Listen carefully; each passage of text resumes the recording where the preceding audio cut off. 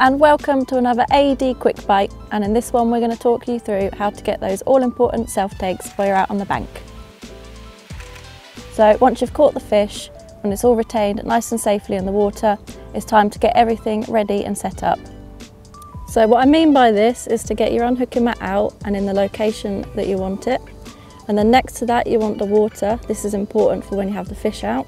So it's really important that you have a good tripod for any self-takes. So you want to get your tripod and your camera set at a good distance and then frame up your shot.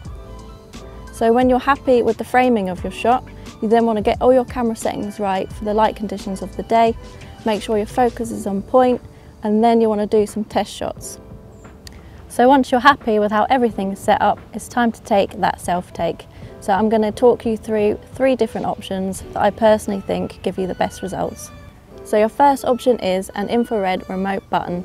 Most cameras allow this function, and these are great because you can take as many pictures as you want while you're holding the fish. The only downside is you can't see the remote in the image. So your second option is for anyone who uses a mobile phone to take pictures, and that is the Wolf Bluetooth shutter release button. So this works as the same principle as option number 1. The only difference is instead of releasing the shutter on your camera, it's releasing the shutter on your phone. So your third option is my personal favourite, and that's an intervalometer. Some cameras do have this function inside, but if they don't, you can pick them up relatively cheap and they make the world of difference for self-takes. This plugs into the side of your camera, so it's really important that you get the right model for the make of your camera. And this means that you don't have to physically hold anything while you're doing your self-takes, and the intervalometer will do everything for you. So all you have to do is to set the amount of images you want it to take and the delay between each shot.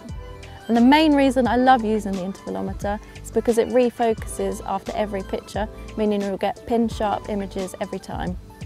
So hopefully this information gives you a little bit more confidence in getting those perfect self-takes while you're out on the bank.